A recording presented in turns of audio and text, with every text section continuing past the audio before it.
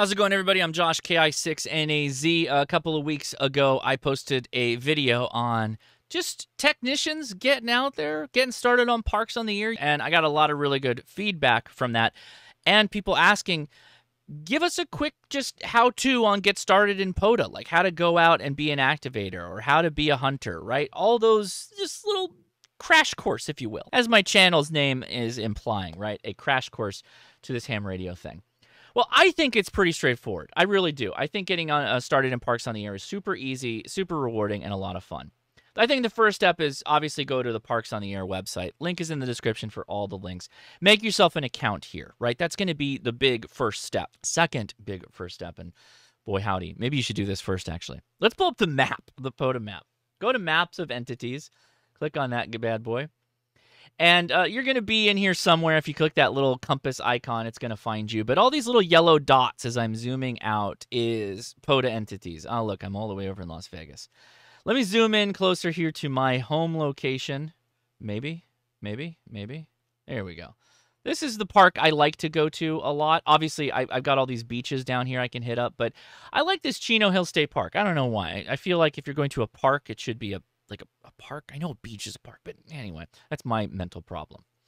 So all the state parks and national parks have some kind of an identifier. Kilo 1139 in this case is the Chino Hill State Park. It's pretty close to my house.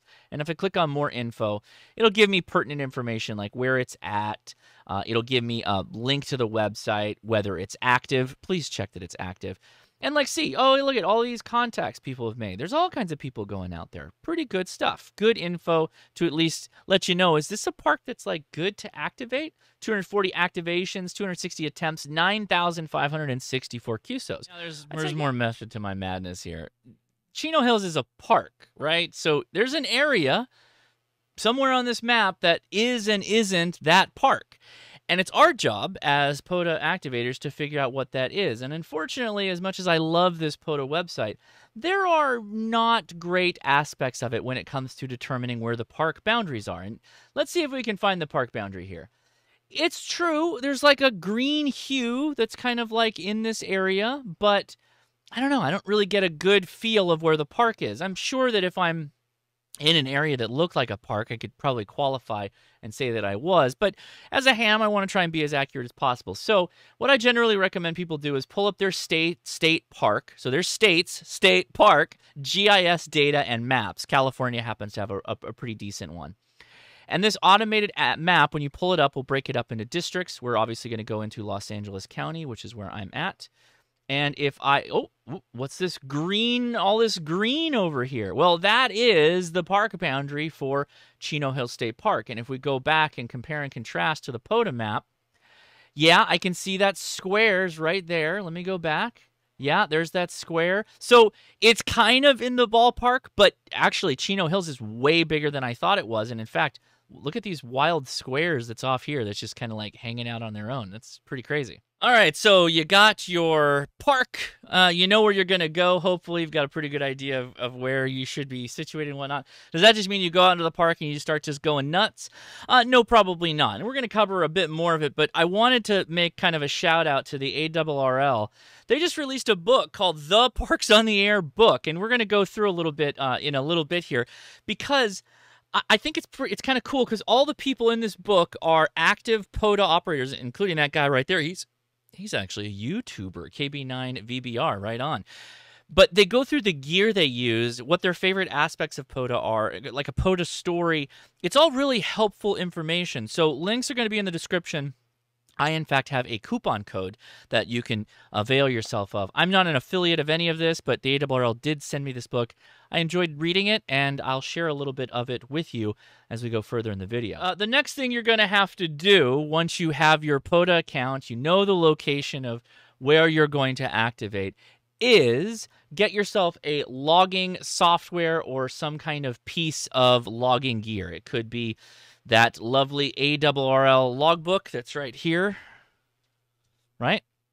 Or you can get yourself a app. I like to use Hammers, which is Hotel Alpha Mary Romeo Sierra, and it is available on iOS, Android, Mac OS, Windows, Ubuntu, Raspbian, etc. And it's a very simple logging software. It works with POTA, it works with SOTA, Summit's on the air, and it just is a generic log that I end up using a lot when I am operating portable. We're going to talk about the advantages of using an app versus a physical logbook as we go further along. But after you go ahead and go through the process of saying, I'm going out to the park, we're going to make this whole thing happen, you need to get ready for the day of. And you facilitate that by going to the Parks on the Air page and adding an activation. So adding an activation is going to be for the park you're going to, the rough estimate of time that you think you're going to be there, and the kind of, I guess, thought, what frequency you'd like to use. And then you could leave something like single sideband, right, for SSB. So if I'm going to Kilo 1139, my favorite park, there was a typo. Make sure you do that right because it'll update to Chino Hills. Input the time you want. So let's say I'm going to go on Saturday. I'm going to wrap up on Saturday, and then start time in UTC. I don't know what time I'm going to be at UTC. Probably around 9 a.m. UTC time. Something along those lines. Pretty late. I don't know.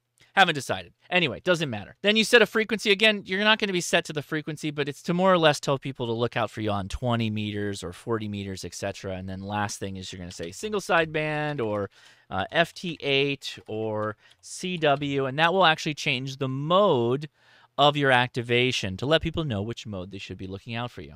Now, creating an activation is a forward planning tool. You don't have to do that. In fact, if your park has internet access via your phone, you can just add a spot. And a spot is basically saying, I'm at that park right now, and I'm going to get started with my POTA. Come hunt me, come make a contact, come add me in your log. Now, for that, that's a little bit more my style. That's usually what I use more often than not. And what I do is I'll go to a frequency. Oftentimes I'm north of 300, so 325 is usually what I start at. And then I say, oh, by the way, no period. No periods in POTA. And then Kilo 1139. So I'll go to 14.325 on my radio and start calling Kilo India 6 November Alpha Zulu. Is this frequency in use? Is this frequency in use? And if I'm not getting a lot of feedback or nobody's coming back to me, I'm already here. I'm already doing a POTA. You want to work a park to park? Then I'll go ahead and make my spot. And I'll say, maybe starting out on single sideband and hit spot. What that tells everybody is everybody on this website is now going to see my Kilo India 6 November Alpha Zulu pop up at Kilo 1139 with my frequency, the state that I'm in, some pertinent info, and it'll say single sideband. So they'll know to come chase me single sideband on 14.325. Makes sense, right? Should be, anyway, hopefully. Now, you out in the field, you might start getting an absolute pileup of people calling you back, replying to you with their call sign. Don't get too flustered. I know this can be a lot for someone to take the first time they do a Parks on the Air activation. I recommend, if you can, go do a Parks on the Air activation with somebody who's already done a Parks on the Air activation, and you can follow in their lead. Got you. Kilo Indy 5, Sierra Lima Mike 59 into Park 1048 1048 Montesano in Huntsville, Alabama. Or if you'd like to get your feet wet as a hunter, well, it's pretty easy. To get your feet wet as a hunter, all you need to do is go back to the Parks on the Air active spots page and then just sort by whatever it is you're interested in doing. So maybe you only have a 20-meter dipole at home. Well, that's fine. And your primary mode of operation is single sideband. Great, that's fine too. So right here in California, we've got somebody on 14.233, and they are operating in the Eugene O'Neill National Historic Site. And you can go down this whole list looking for people, looking for call signs you may recognize, including my call sign, Kilo 8, Mike Romeo Delta, you know who that is, as well as numerous other people, right? And what I like to do is look for the people that have the most recent herd information. So this individual was last heard 2 minutes ago, right? Not bad. There's usually pretty hot and heavy when it's a really good POTA activator or they have a really good station set up. It'll be like once every, 50 seconds or so. But if you start to scroll down and you start seeing, oh, last heard 18 minutes ago, it's highly likely that that individual is not on the air anymore. Oh, Dockweiler State Beach. That's like right down the street from me. That's actually right down the street from my work. That's pretty cool. So if that's the case, you might want to look at a different band. So what's going on in 40? Well, 40's not bad. Let's see when the last heard is on their single side. Oh, 53 seconds ago from single sideband. And this is a KA4KOE at K2175 in Fort McAllister. So as a chaser, you oftentimes, well, you should go ahead and hop on your radio and try and make contacts just immediately with the people you hear on your radio. If you're hunting for specific folks, you might want to just pull up the spots and give it a shot that way. I should take this moment to mention park-to-park contacts. Park-to-park contacts are fantastic for those activating because it allows you to activate both chaser points or hunter points. I know the soda guys and the POTA guys get upset if you call somebody a chaser versus a hunter when you're a home station. For me, it's interchangeable. So if you're hunting somebody from home and you work them in the park, that's one thing. But if you're in a park and you work a park, that's a park to park, and you get park chasing points for that, or a park chasing contact. So make sure when you're on the air doing your activation, if you hear someone yell park to park at you in the radio, you go ahead and stop what you're doing and reply to them. Finish your contact, of course, but take the park to park next. Just say that too. Take the park to park next. Who's the park to park? Now, if you're in the park and before you start calling CQ to what they call run the frequency, you can kind of scan around listening for park to park stations or other park activators. I always kick off and end my Parks on the Air sessions or activations by hunting for other parks to get those sweet, sweet park to park contacts. CQ, Parks on the Air. CQ, Parks on the Air. Kilo, India 6, November, Alpha, Zulu. Kilo 9, Lima, Charlie, Yankee. Kilo 9, Lima, Charlie, Yankee, 5959 into Park Kilo 1139. QSL, the 59. You are 5757, Central Indiana, QSL. Thank you for 57 into Louisiana. Oh, you know what? I just screwed up your call sign. I clicked off the log. Give me your call sign one more time. Sorry. No problem. It's Kilo 9 Lima Charlie Yankee, located here, Central Indiana, QSL.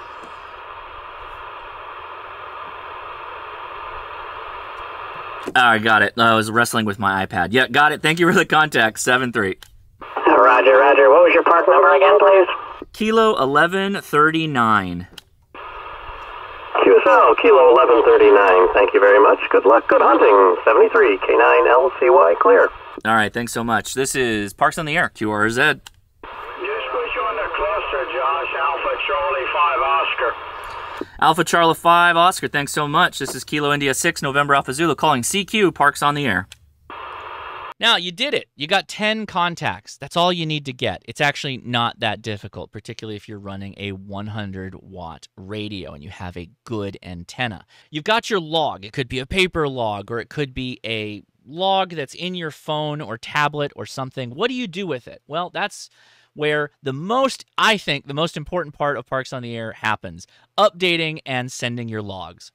As if you're not sending your logs, no one's getting any credit for the work you did and the work the chasers did to help you activate. So make sure you submit your logs. Even if you did not complete the POTA activation, if you only got 8 contacts, you still got to update those logs because the chasers need your log to get points. That's right. In POTA, it's the activator that uploads the logs, not the chasers. So if the chasers don't have to do anything, they're just there to give you the contacts. You have to upload those logs. As activators, that's your one most important job. So make sure you do it. Anyway, back to the website. So if you click on your call sign, KI6NAZ is mine. I don't know, what's yours?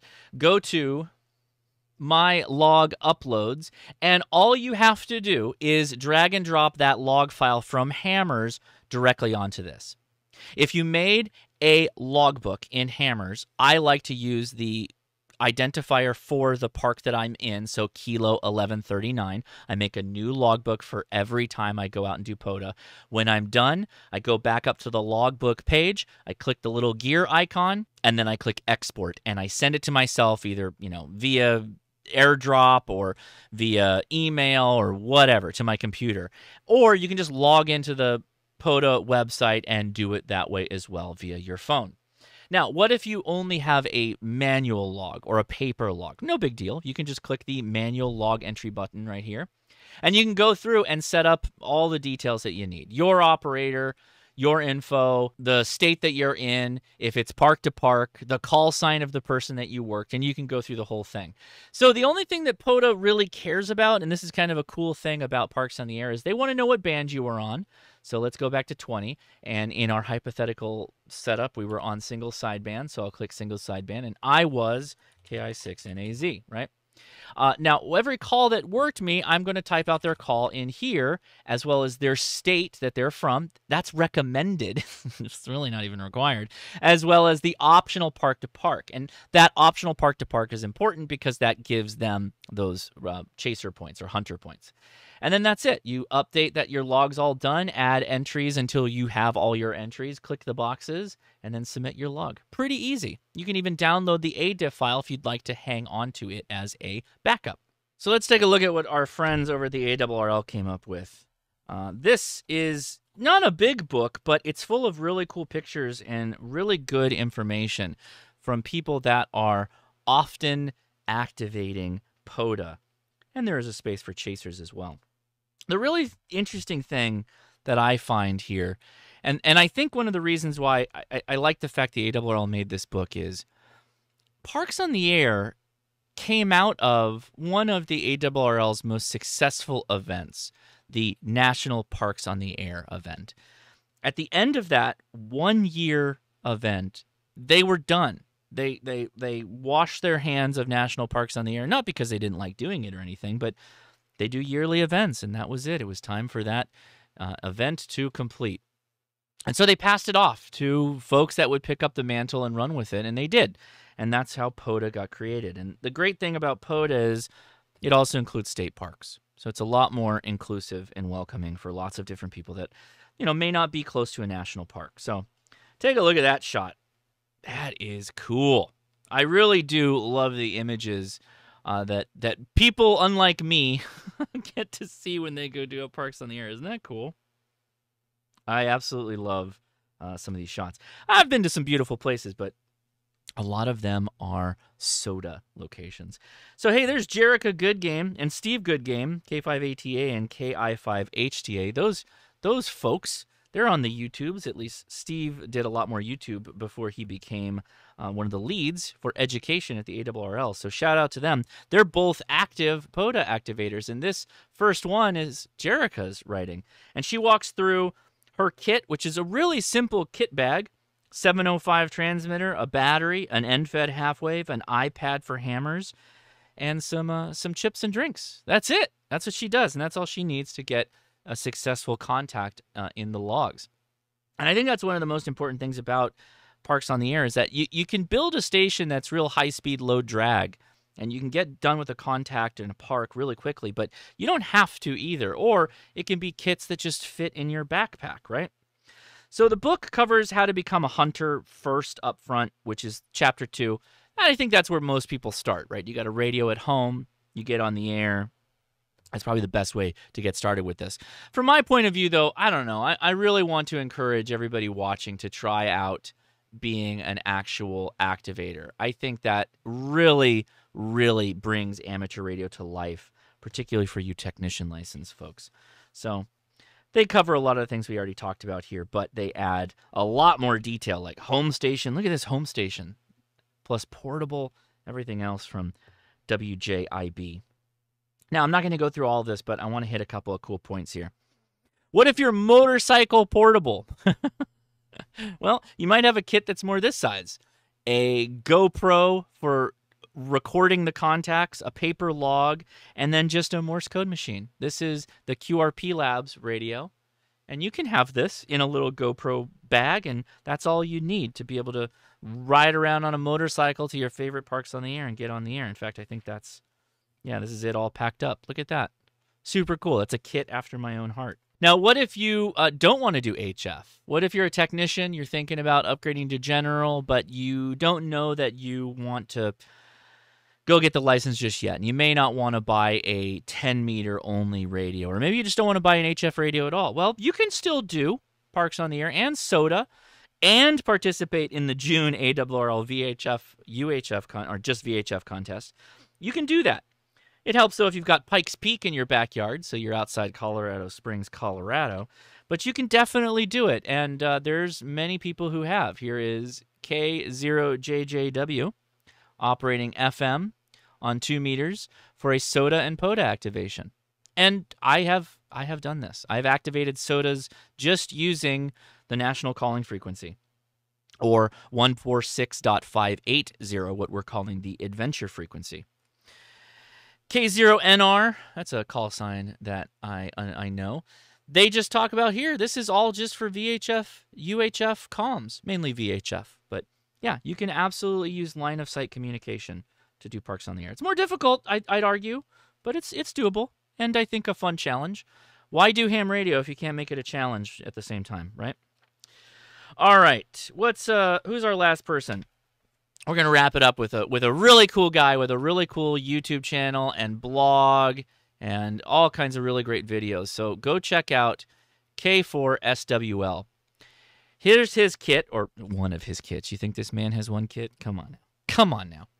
He's also running a QRP Labs radio, a Talent Cell battery, a simple little tablet to write down, key, and earbuds. And really, that's all you need. Of course, he's got antennas too, guys. Don't worry. In this case, it looks like it's an N-Fed, which I've seen him deploy in his many different videos. But yeah, hey, look. You can go check him out right there. Look at that shout-out the ARRL is giving him.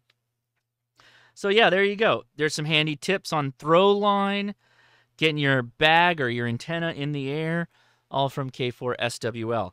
A wealth of information. And last thing I should mention, a really nice afterword from Sean Kutzko. And Sean Kutzko, who's been on my channel multiple times to talk about operating satellites, he was one of a few people that helped run NPOTA, National Parks on the Air, right? Which is the father of POTA. So give a big shout out to a great guy, Sean Kutzko. Now, the best thing about Parks on the Air, I find, is that it's a pretty light rules type of event, which I really appreciate in a world as complicated and sometimes as very rules-oriented as amateur radio is. Parks on the Air is more about encouraging you to get out onto a park, get your station good and ready for portable operations, and then obviously for the folks at home to participate in the event by hunting for the people that are out there and activating. I love it. It's a great event. I highly recommend you avail yourself of the links below to the information that's available. The Parks on the Air website has a load of great documents on getting started and helpful tips and tricks, different Q&As, all kinds of things that they've picked up over the years of running this great event. It has only gotten easier in the form of its new log submission tool to get on the air and get active in Parks on the Air. And another big shout out to our friends over at the ARRL. Go check out the link in the description to the coupon to get yourself a Parks on the Air book, along with the logbook and sticker combo that's available on the ARRL website.